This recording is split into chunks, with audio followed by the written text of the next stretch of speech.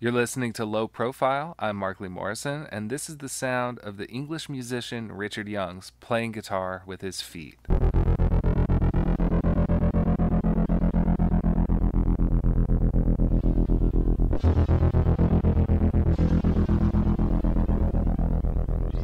Entitled Foot Guitar 35, it's just one example of the many forms that Young's music can take. On the other 99.5% of his recorded output, you can hear him singing and playing nearly every instrument you could think of, and a bunch that you probably never even heard of. Richard Youngs has recorded over 140 albums since 1990, many of them released on his own label, No Fans Records. Usually involving an element of improvisation. You could use the term experimental to describe his sound, or you could call it a whole bunch of things, but just don't call it folk music. That phrase, folk music, is just applied to so much. It's become meaningless, you know. My good friend and friend of the show, Andrew Dorset, joined me in speaking with Mr. Youngs earlier this year to get inside his head and find out about the stories behind his work. He also shares a bit of his expertise on the subject of vegan cooking. Well, you know what, if you replace that with that and do this and this, you're so much better. Low Profile is a listener-supported show. If you like what you hear and you want to help make more episodes like this one possible, that's great. You can make monthly flexible donations at patreon.com/lowprofile. If you can't afford to donate, you can always help by spreading the word about Low Profile. Tell your people online. Tell your neighbor.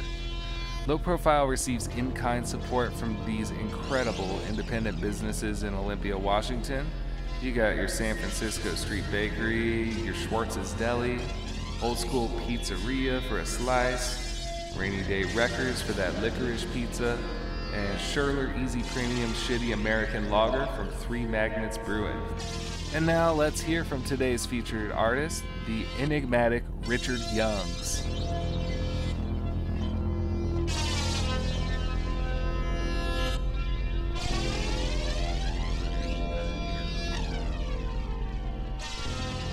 How the hell are you, Richard? Oh, I'm all right, yes. Muddling along, really. Vaguely hopeful. You've certainly been active with your music output. Yeah, I know, I can't help it. I mean, I've always been in a dreadful position where I've got the means to, I've always had a home studio of some point, and I just wait till I've got an empty flat, and then I just usually do something. Unless it's a ridiculous time and I disturb the neighbours, because we live in a flat, and, there are people around us and downstairs, and it does mean, if I want to be loud, I have to go somewhere else. I can only do quiet stuff at home. Right. So every so often I splurge on a studio and maybe hit a drum. Sure. That's good. Yeah, or gain access to something like, a piano or an amplifier. Though again, that's something I can't do at the moment, of course. It's kind of weird times. Yeah. Right. Well, I was wondering if we could sort of rewind a little bit musically for both of us and probably a lot of Americans who are familiar with your music. It was the Safi album that brought you to my attention. Uh-huh. I really had no idea what to expect moving beyond that. Was that the first one that you sort of broke in the States? It depends what you mean by breaking. The very first record I ever made, solo, was Advent, which subsequently was re-released in America. And then with a friend, Simon Wickham Smith, we made Lake. It was a bit of a dare. He said, because I said, these records are going nowhere. And he said, well, let's make a double LP then. And Nice. and we did.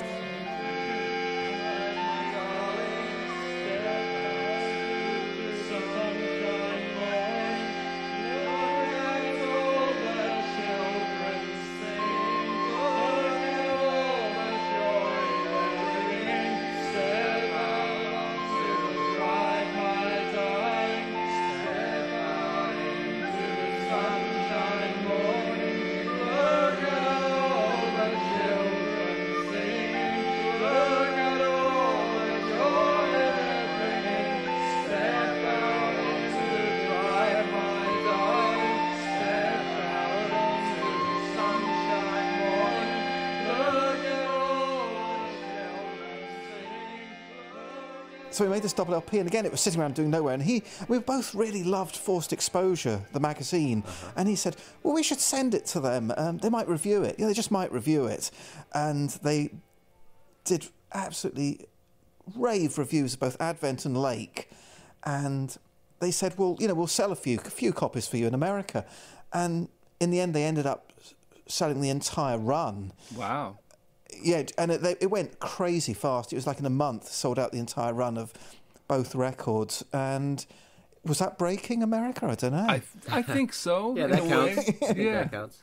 Well, Advent, that was what, 1989, 1990? Recorded 88, released 90. Yeah. Okay. And you'd been recording at home before that. Oh yeah. I mean, the first record ever released was as in a band called Omming for Wox, and that was recorded at home. It was an EP called Show Me a Sane Man, and that was probably released maybe 84, 85. Been about 18 or 19 at the time. I don't reckon you know exactly how many records you've made by now. I sure couldn't figure it out. No, I mean, there was a review. I think Stuart Lee, the comedian, did a review which he said something like, "This is his, 127th album," and he just plucked the figure from the air. I'm sure of it. Yeah, but I kind of thought, well, that's a good figure to start with. Actually, I've got coming out on Orhan Ambarchi's Black Truffle label. I've got a record called 140, but it's like in Roman numerals. No, sorry, it's not called 140. Totally tell a lie. It's called 121 in Roman numerals because there are 121 different chords in it. It's quite a high concept album. 121 different chords in it, but I've put it in Roman numerals, just like you had Chicago 6, Chicago 7, Chicago 8, all those Chicago albums that there are loads of. So, because it's probably a reasonable estimate of how many records I've made. The concept album is sort of a running theme for you, as far as I can tell. And I'm a fairly casual fan of your music. I'm only familiar with maybe like 30 or 40 of your albums. But the landfill, yeah. But I think I kind of get the idea. Yeah. Yeah. And I was wondering about, do you generally come up with the concept for a record before you come up with, say, writing a song? Well, the concept, it's not like I'm going to, tell the story of Lord of the Rings or something. It's more, this is something I really want to explore. Like aesthetically, yeah? Yeah, aesthetically. I really want to get back to basics of recording on a 4-track. I really want to explore, randomly generated sine waves. I really want to explore, this new instrument I've got. I really want to explore this old instrument I've got. It's not really, I'm going to craft something here. It's more like, let's see what happens. I'm not sitting down to write stuff. It's more in the heat of the moment. I'm inspired to I just want to do something, Mm-hmm. That makes sense. Yeah. Each of your albums has a thing. I agree. It has a thing. On. Yeah. Yeah. I mean, I think all my favourite records do have a thing, whether it's intentional or not. It could be that, it's just a snapshot of how a band or someone sounded at the time, or it could be meticulously thought out, the thing. Mm-hmm. But it probably, there is some kind of unifying element, otherwise it's kind of incomplete. I mean, like a good compilation could be the thing, it's sure. Like it's well compiled and it makes sense as a whole. I think the thing would be maybe not see it as conceptual but more cohesive. Does it hold together? And usually there's a similarity of approach between different pieces, songs, whatever you want to call them.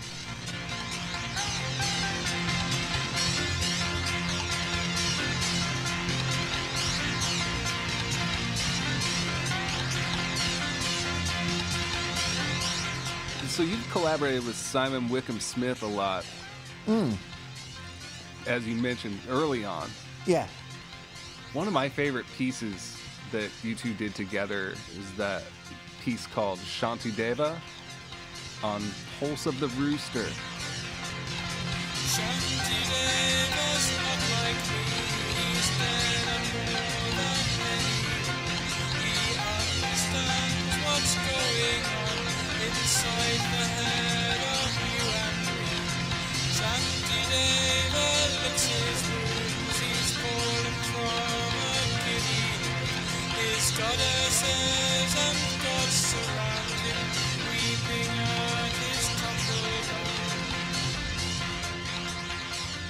That was actually the high concept there was songs. Simon wrote 3 lyrics, I wrote 3 lyrics, and then we just kind of jammed the backing. Probably Casio presets through a really sort of yucky, cheap sort of outboard reverb with horrible cheap digital kind of effects. Yeah. Oh yeah, it's disgusting. I love it though. Yeah. But yeah, can you tell me just a little bit about who Simon is and your relationship? Well, Simon now lives in America, actually. He lectures in Tibetan and Mongolian in New Jersey. But yeah, I met him at university. I overheard him having a conversation with someone about John Cage. And I butted in, I guess, and say, "Oh, John Cage." And we got talking, and I think he said before, we passed that day, he said, "Oh, there's a Stockhausen concert at the end of the week. Do you want to come?" And I said, "Oh, yeah, let's go to that." And we went to the Stockhausen concert at the end of the week. But I do remember at the time I was writing a letter to my then girlfriend, now wife, and saying, I met this guy, Simon Wickham Smith, really, really interesting guy. And then I lost this letter before I posted it, and so I started again a few days later saying, met this guy, Simon Wickham Smith. I don't know, it's a bit much. and then I found the original letter, and I think I sent her both, but he's lived in a lot of places, but now he's a lecturer in America. Wow. Yeah. That totally makes sense. That's great. Yeah. Now I was wondering about this little album I got a couple days ago. That's my D-Beat album. Yeah. D-Beat. Okay. Yeah. This album's called Barbed Wire Explosion in the Kingdom of Atlantis. Yeah. And I threw it on, and it's like hardcore punk with understated singing, close mic. Well, right? I find it very difficult to sing in any other way, which is a blessing and a curse.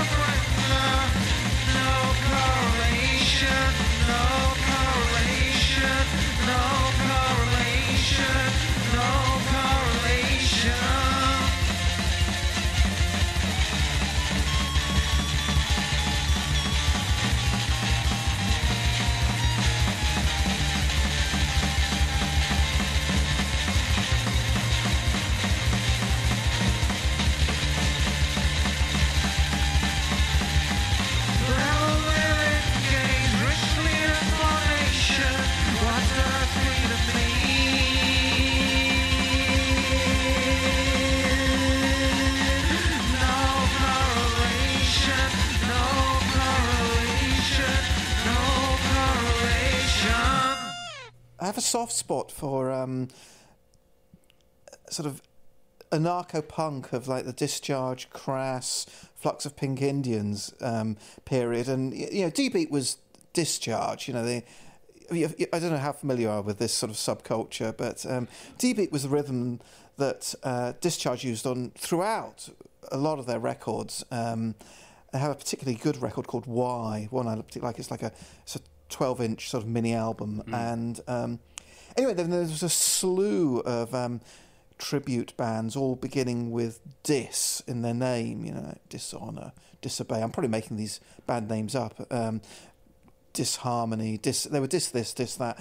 And that was my attempt at a D-beat record. But, you know, I don't have drums, so I had to program the drums, and you know, it was recorded in a flat, so that you had to find ways around that to bedroom not annoy the D-beat. neighbours. Yeah, bedroom. It is very much bedroom D-beat. Yeah, yeah, it was a straight ahead tribute to Discharge. Well, yeah, it's very special. That's what. Yeah, that's kind of what you say about things which are a bit. I don't know. It's a euphemism for something else. It's very special. It's totally special. Okay, Yeah, I listened to it yeah. 3 times in a row when I got it because, and I had It's short. time too. Yeah. Yeah, yeah. I think it's just as lovely as, say, your, you know, Advent or Making Paper. Just a whole nother color. Yeah, very different. Yeah, yeah. Making Paper is another piano-based album. So is piano your first instrument? I had piano lessons for probably about 4 or 5 years, up until I was 10 or 11, and we moved, and it was like, shall we take the piano? By this time I should explain my history of piano lessons. Start with, we lived in a village outside of Cambridge, and I had this student from the university who used to cycle out to our village and give piano lessons, and he was really encouraging, and he used to say at the end of lessons, so what else have you been playing? Not just the stuff, you know, I'm teaching you, but you're doing anything else. So it kind of like almost like he wanted me to come up with stuff that he wasn't teaching. And there was a point where my dad went to Australia for 6 weeks to work, and when you're a child, that's quite a big thing. And I remember I hit the bass notes of the piano with my elbow and sort of chanted something about Australia, and I showed this piano teacher this piece, you know, which I elbowing the bass notes of the piano, and my memory is that he was so encouraging about it. He thought, you know, almost like, that's the best thing you've ever done. You know, forget all the stuff I've been teaching you. Anyway, he had to leave, and I went to the village. There was a village piano teacher, and it was along the lines of, sorry, but your hands aren't in the correct position. You need to, you know, go back to basics.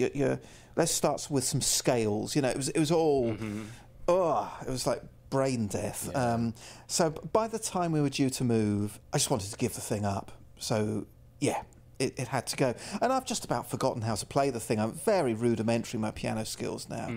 I can't really get very far with it. I should say Making Paper happened because Chris Swanson of Jaguar, having re-released Safi, he said, I'd really like to know what it would sound like if you did a song album at a piano. And my friend Brian had a piano around his flat in Edinburgh, so just went round his, and he had a mini disc recorder, and it was like 2 really like horrible microphones, one inside the piano, one up to my mouth, and just recorded it to mini disc, and that was that.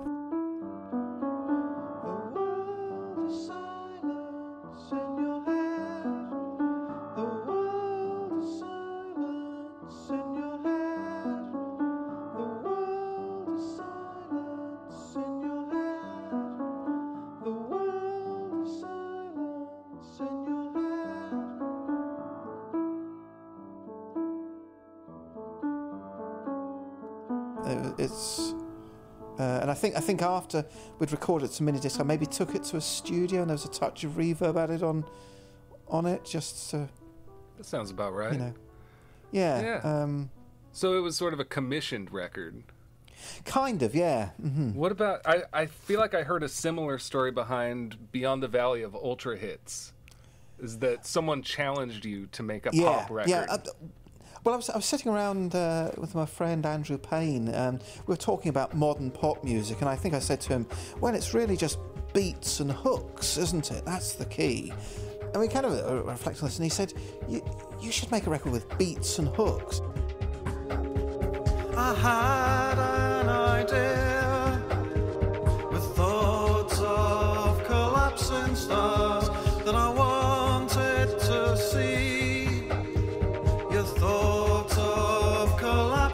stars. So I cleared my sight.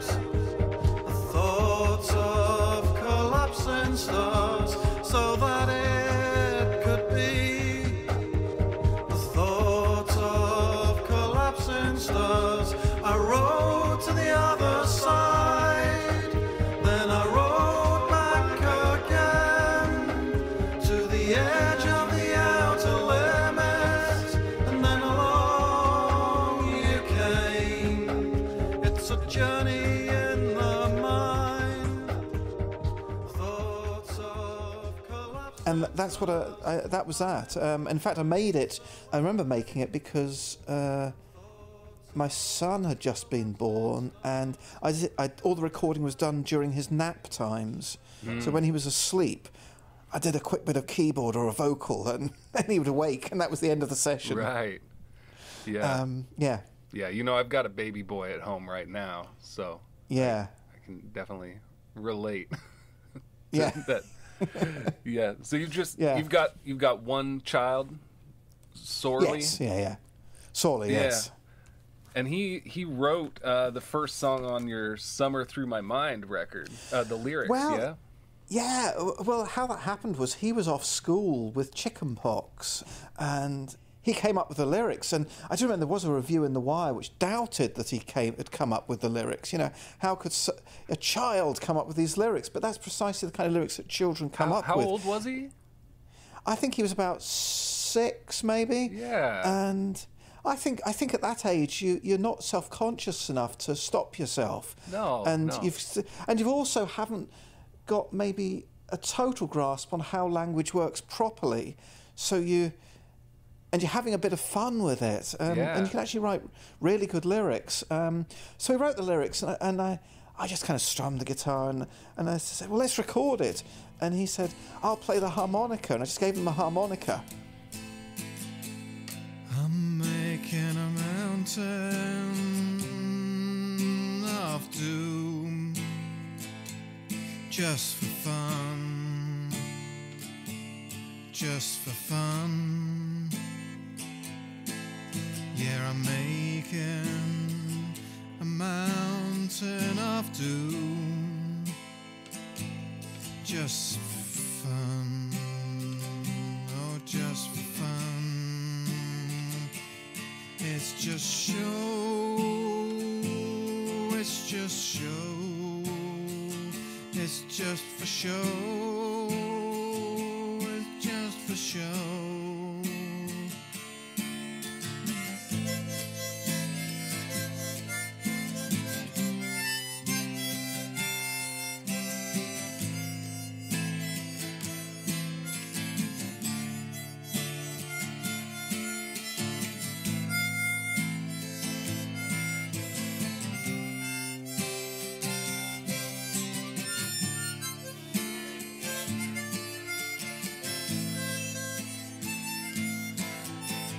All the heroes are jumping off the cliff. I see them all, I see them all. Yeah, all the heroes are jumping off the cliff. I see them all, I see them all. It's just a show, it's just for show, it's just for show, it's just for show.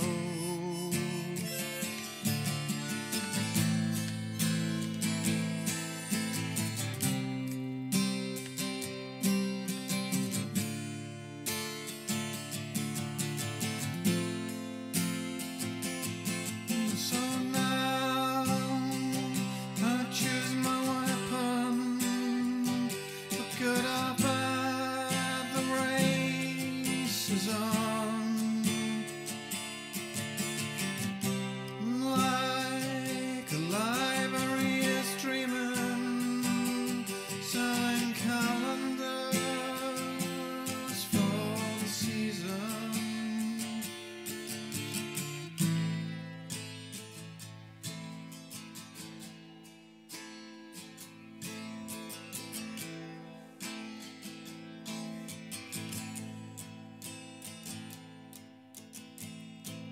just crazy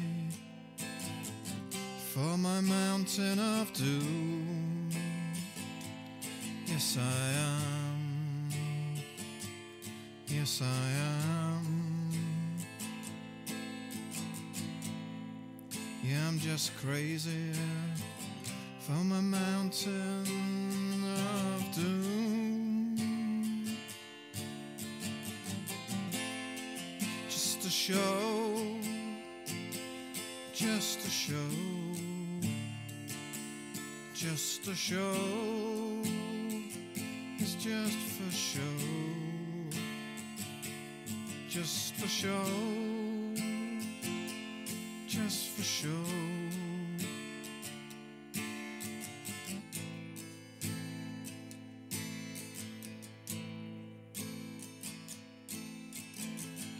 Every hero has a mountain of doom. Yes, they do. Yes, they do. Every hero has a mountain of doom. Yes, they do. Yes, they do. It's just for show.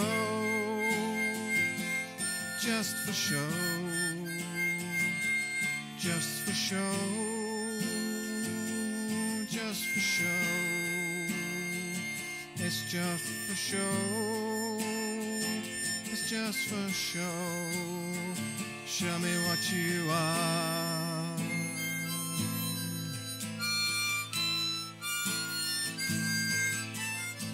I mean, I've subsequently asked him, so what? How do you play the harmonica like that? That's really good. And he said, oh, just keep blowing and sucking. Just don't stop. Yeah. I think I can relate to that coming from. I have a 6-year-old as well presently, and I could totally see her saying something like, "I'm just crazy about my mountain of doom." Yeah. Yeah. Yeah. Yeah, it was very special. Sorry to use that word again. It's just Special. It's okay. Yeah, I think that's maybe my place in this world, to be special. Yeah. And you know what?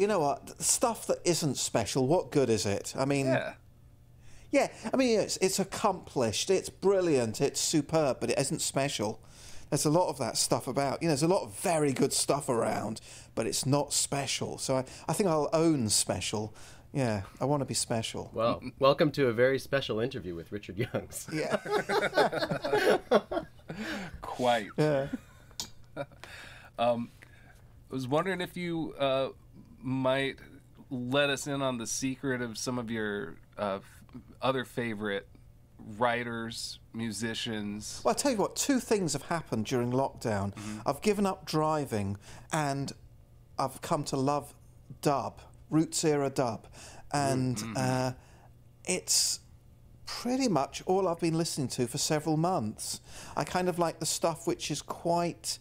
sounds like they're really wrestling with the equipment. They haven't quite got what they need from it, and it's not quite working properly, and that's distorting, and they've used the wrong microphone on that, and that's the stuff I really like before it gets too slick. Mm-hmm. So like maybe like early King Tubby and. Oh, absolutely, yes, yeah, yeah. I mean. Though having said that, the Gateway record was a Jar Shaka record, which was probably from the 80s. It's hard to say from the sleeve. Commandments of Dub. I don't know exactly what the date is, but it's certainly a lot later.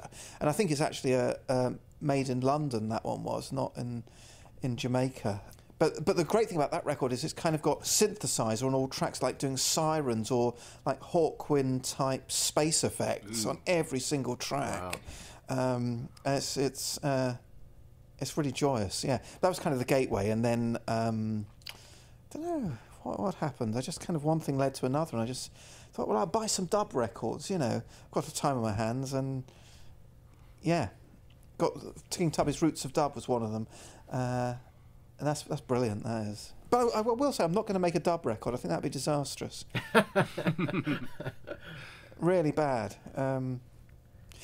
I think I'd much rather any influencer has to be just sort of feeding into me. Maybe my mixers would just be slightly warmer, or there'll be more space in them, or something like that. But it's not gonna, it's not gonna be a poor man's dub. You've been playing a lot of music using your feet in the last year or so. What possessed you to explore using your feet more? Multiple albums entitled Foot Guitar. Is it what, 7, 8 of them? 7, and there's a foot band, which I play a few other instruments. Yeah. Right. Well, I'd kind of given up playing the guitar for a while, and I picked it up again and thought, how can I make this interesting for myself? And I was trying different tunings. I don't know, just doing things I wouldn't normally do. And I was still not convinced by my guitar playing. It wasn't speaking to me. And I do remember very clearly, and it's my son again, we were on a train, he was going to football practice. Well, I said to him on the train, how do I make my guitar playing more interesting? Without skipping a beat, he said, play it with your feet.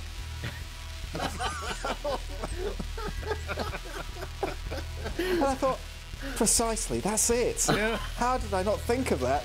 And so, next day I played it with my feet, and that was that. Yeah, really got into it.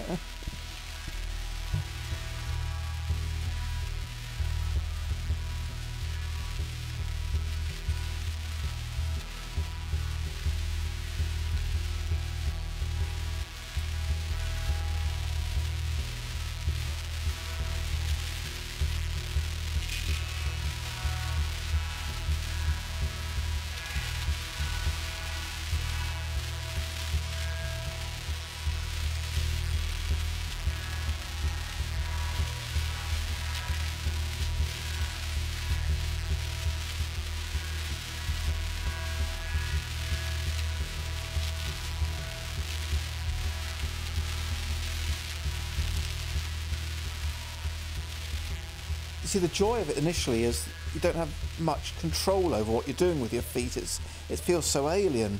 But after 7 albums of the stuff, you do begin to kind of get a bit of control. You know, you can damp the strings.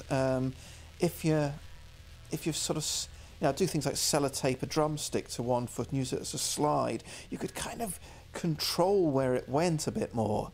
So I need to maybe unlearn it a bit before I can return. Yeah.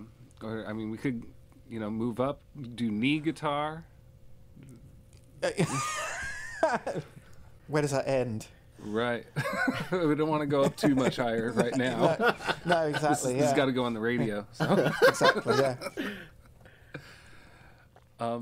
Andrew, you had something about Richard's lyrics.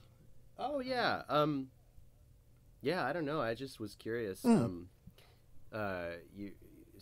So many of your lyrics have a very certain kind of poetry to them. I just was curious. I don't know if there's some lyrical influences you could talk about. Favorite, I don't know, writers or poets or songwriters or environments. Sure. Yeah. Yeah. I mean, I like a good lyric. To be precise, I probably write about complex existential states which you can't put into words very easily. So they're quite abstract, and they don't spell it out. So that's the kind of lyric I often like. I'm not a big fan of lyrics that tell stories, and I really don't like Bob Dylan. There's too many lyrics. That's what I don't like. But having said that, I love Leonard Cohen, and he wrote a lot of lyrics. Sure. And like Bob Dylan, a lot of people thought he couldn't sing. But I dispute that. Early John Lydon lyrics are fantastic. And I'm going to totally go against everything I've said here about not too many lyrics, but I love Mark E. Smith's lyrics. Oh, yeah. The early Fall lyrics. I mean, they just stand up in print on page as well. whenever you see them in print, amazing. I mean, obviously Lost It is one of these people who, you know, didn't stay on the boil forever. I'd say Damon Krakowski writes really good lyrics. You know, Damon and Naomi? Oh, yeah. You've collaborated with Damon, isn't that He's right? drummed for me, yes, yeah. And funnily enough, I've actually just written some sleeve notes for their forthcoming album. But yeah, we're in touch. We're friends, yeah. I've heard you talk about a band you were in Nottingham called, I think it was called A Band, or the A Band? A Band, yeah. Could you talk a little bit about that? Well, there was a guy in Nottingham called Vince Eremel who played saxophone. And he sadly died last year. He was an elusive character, really had a spark about him.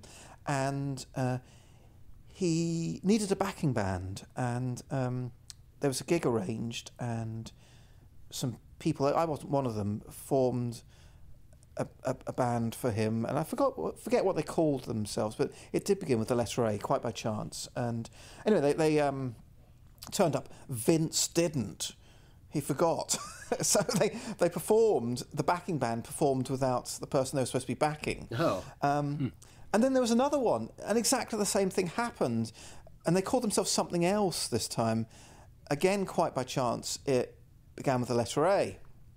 Third time did involve me, and at that time I just released Advent, and there was a local record shop in Nottingham which had filed it under A, thinking the band was called Advent. Oh, right.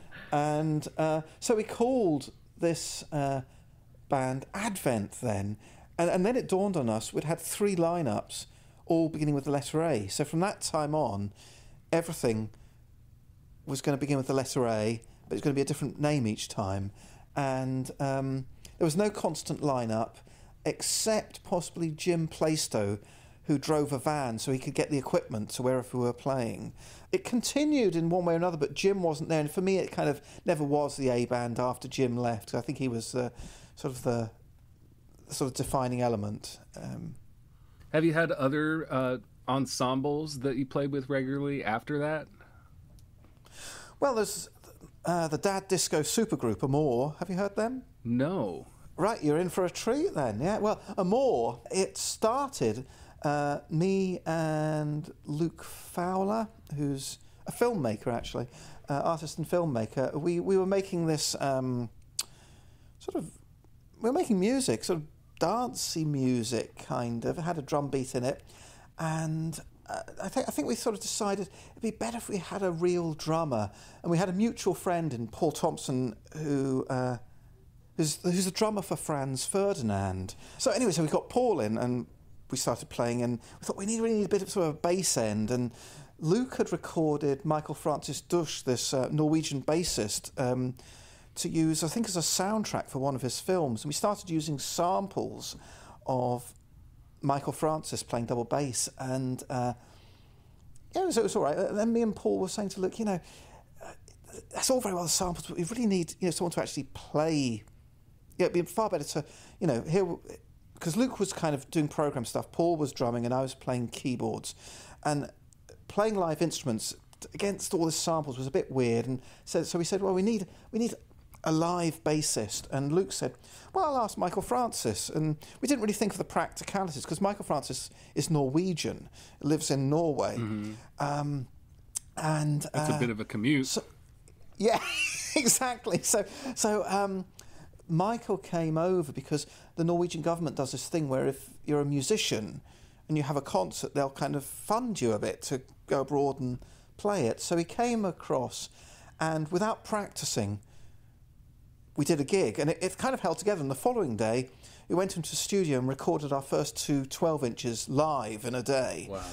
And just before lockdown, Michael came over with a improvising quartet he has with French horn, flute and cello, and he plays double bass, and we did like a 7-piece version of Amore.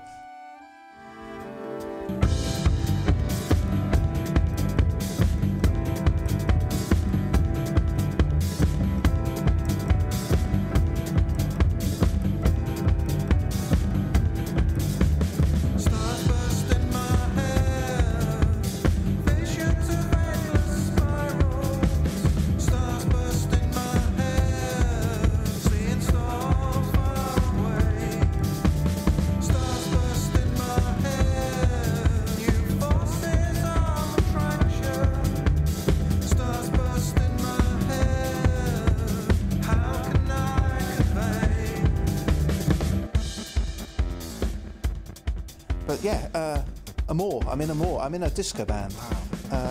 And yeah, we're all dads, and we're all sort of middle-aged and over the hill. And so we're like dad disco. So is that what you would point somebody to if you meet someone from your day-to-day who doesn't know maybe that you do music? Yeah, that'd probably be a good starting point. Yeah, it's recognisable as music to a lot of people. Maybe something like, I don't know, Safi, possibly. The songs are a bit long, and it's a bit, I don't know, soul-searching maybe for some. Yeah.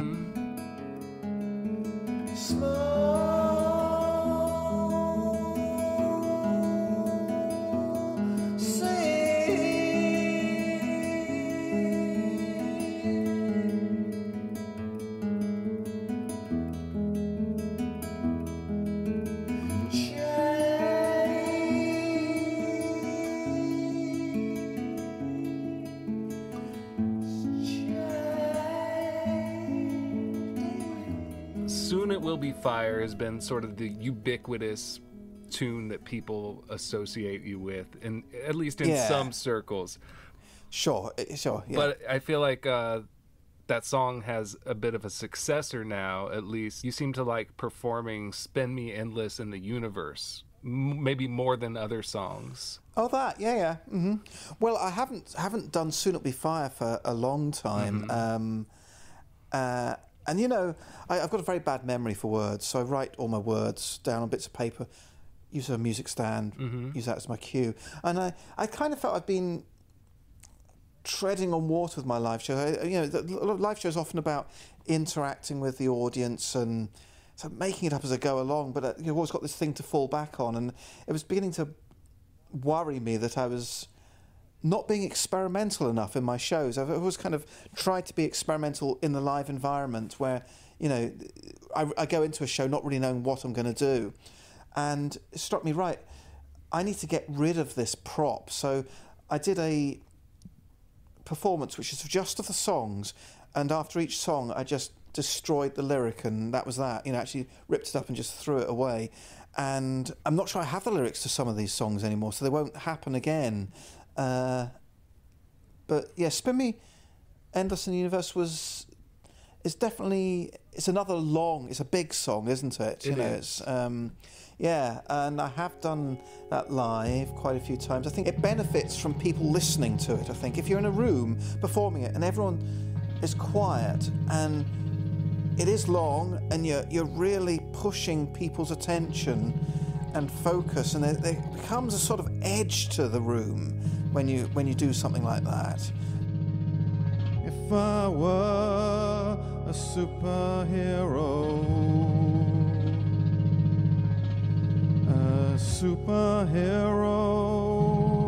with a superpower, my superpower,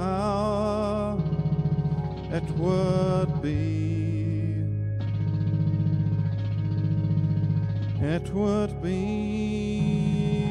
honesty.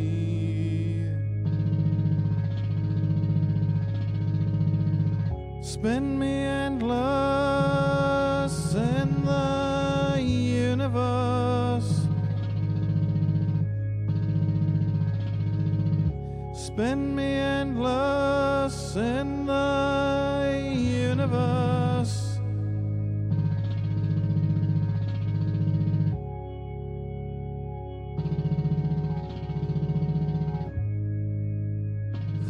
I mean, live, I've done it unaccompanied voice as well. And I've done it with guitar as well. Yeah. Do you sing in the shower? Nothing. If I do sing in the shower, it might be, I don't know. There are a few tunes which go in my head repeatedly. You know, it might be something like, you know, Neon Lights by Kraftwerk, just endlessly going around in my head. You know, that's a good one like for that. the shower. Totally. Yeah.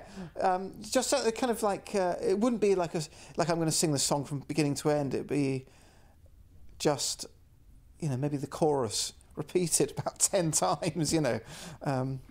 We figured out that you used to do some food writing. I did. Yes. Yeah. I was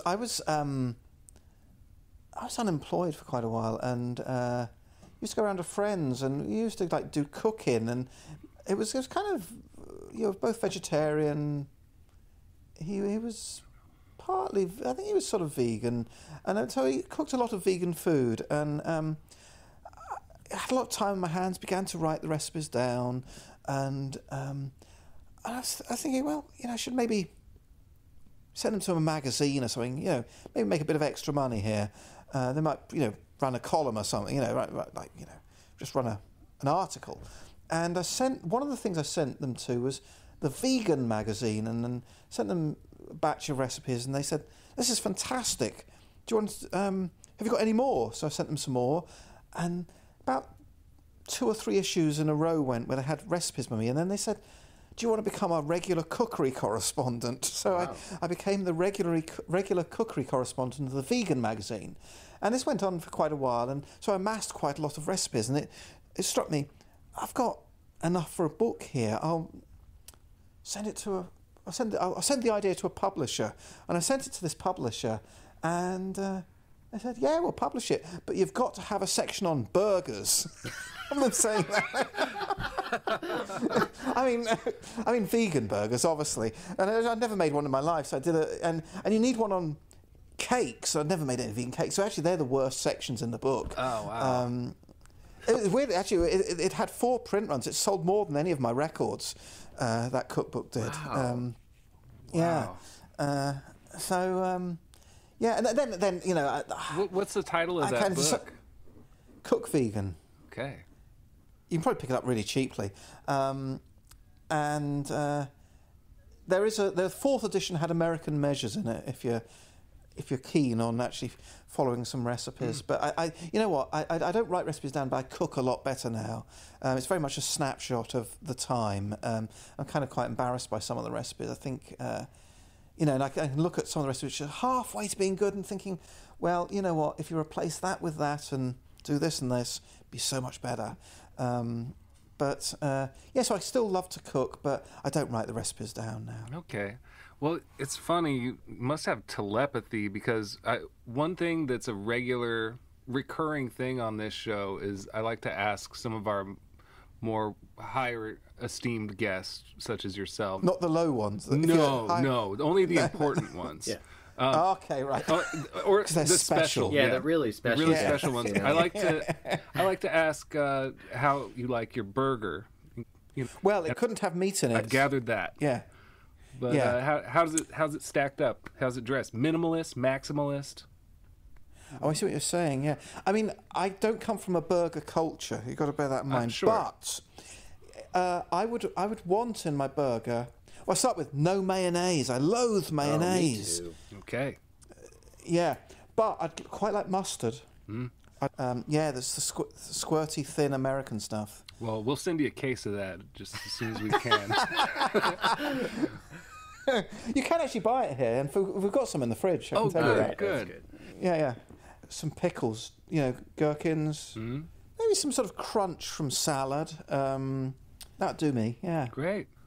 Yeah, I would say vegetarian burgers, I mean, I don't think they should really necessarily taste like meat. They should possibly be their own thing. Taste like a vegetable, yeah? Yeah, I mean, or taste, I don't know. I don't want, they shouldn't necessarily taste like meat. I think that's what I want to say, yeah. Yeah. Should be a cheap imitation for sure. Yeah, I like it when they're made from a black bean. Yeah, something like that. Yeah, and maybe spice it nicely, and I'm totally with you. Yeah. We got a little bit more, and we're not gonna keep you too much longer here. Whatever. Yeah. Yeah, I just had one more question for you. I think it was 2005. You put out a record called "Beating Stars." That was a collaboration record, I think. With Alex. I love that record. That's a beautiful record. Alex who? Yeah. Nielsen. Oh, that's Nielsen. right. Yeah. Yep. Okay. Yeah. I think it might be the first track on that record. You sing this lovely old, I believe it's a British folk song, "Rolling in the Dew." Yeah. Like a 14th century or something, 15th century old folk song.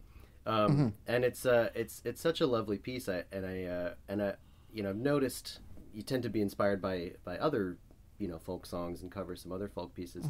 And then I read that you have some distaste with the common usage of the term folk music. Well, you see, what I think I like is traditional music, not folk Right. music. Folk music seems to be applied very loosely to anything that's acoustic and is a song. To my tastes, I'm less keen on that, and I'm more into traditional music. You know, I like the recordings of old people in pubs just singing very haphazardly, you know, the songs that they learnt as children. That's really endearing. And there are some professional singers who have been great. The Watersons are fantastic. Anne Briggs was fantastic. And the certain era of Steel Eye Span I absolutely adore, when Martin Carthy joined them and they didn't have a drummer. Absolutely love that. And that you know, it gets called folk music, Right. but that phrase folk music is just applied to so much.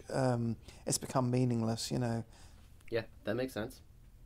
And you know, you talk about folk singer-songwriters, you know, people who write new songs. I don't know if that is folk Right. music, you know. Back to Bob Dylan again, right? Yeah, just well, maybe just because they're you know, playing an acoustic guitar. I wouldn't say that they're necessarily making music of the people. You could argue that dance music is far more, you know, music of the people than a lot of these people are. Sure. But I wouldn't want to call it folk music. They might in 100 so- years.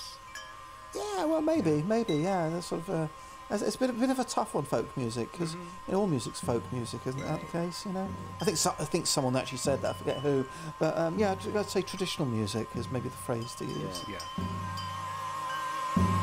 Oh, where are you going to, my pretty fair maid, with your red rosy cheeks and your coal black hair? I'm going a-milking, kind sir, she answered me, rolling in the dew makes the milkmaid fair.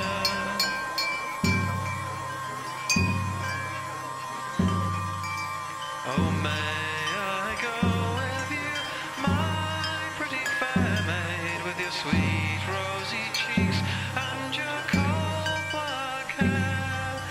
Why, surely you can please yourself, kind sir, she answered me, for rolling in the dew makes the milkmaid fair.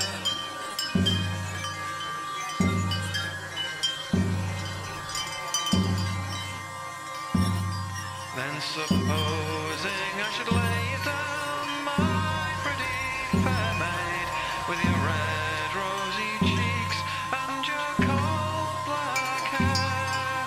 Why, surely you can please yourself, kind sir, she answered me, for rolling in the dew makes the milkmaid fair.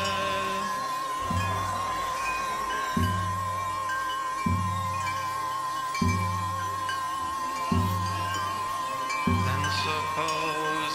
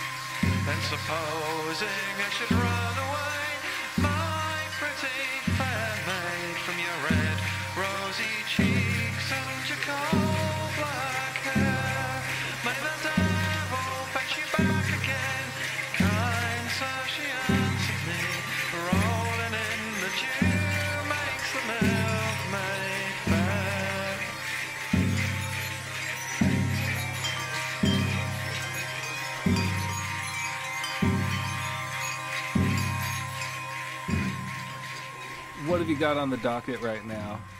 What do you think you're gonna do next? Next, right. Today I just received delivery of some LPs of a trio recording with Chris Cassano and David Marana, which was made at the end of a 2-week tour we did a couple of years back, and the records arrived today. So there's that. I've got a cassette release coming out on Blue Tapes. Very strange kind of music I made using cassette recordings of my voice and playing a Russian 7-string nylon acoustic guitar over. It's very sort of repetitive and kind of quite annoying. Sounds great. And I've got this Black Truffle record coming out, which is based on chords of sine waves playing differently, with some singing, some drums, some sort of tape echo stuff. Really pleased with that one, and as regards what I'm messing around, I'm playing. I recently bought a new Spanish guitar, and I've been playing a lot of Spanish guitar. Just sitting in the living room and playing it. There's a thing I put up on Bandcamp where I played along to some tape loops, but I'm also just playing the Spanish guitar on its own. You keep them coming. Yeah, I keep getting ideas, bloody ideas, and having to see them through. Yeah, the only way to get rid of an idea is to get it out. Yeah, get closure on it. Yeah. Richard Youngs, thank you so much for your time. And thank you very much. It's been a pleasure. Yeah. I feel it's been all a bit one way. I haven't asked you enough questions. Oh, well, we'll be here. All right. Yeah. Well, you and your family have a blessed night, okay? Oh, thanks so much. Yeah, You too. It's been very special. Special through and through. Yeah. Right. Okay. All right. Bye now. Much love. Bye. Thanks a lot. You too. Bye. This has been a conversation with Richard Youngs on Low Profile with Markley Morrison. That's me and my returning guest host, Andrew Dorsett. Richard's music can be found at nofansrecords.bandcamp.com. More info about this episode and all previous episodes, you got that at lowprofilepodcast.com. You want to get a hold of me, shoot me an email, great, love to hear from you. lowprofilemarkley@gmail.com. The portrait of Richard Youngs for this episode was painted and donated by Nathan Burko Gibson.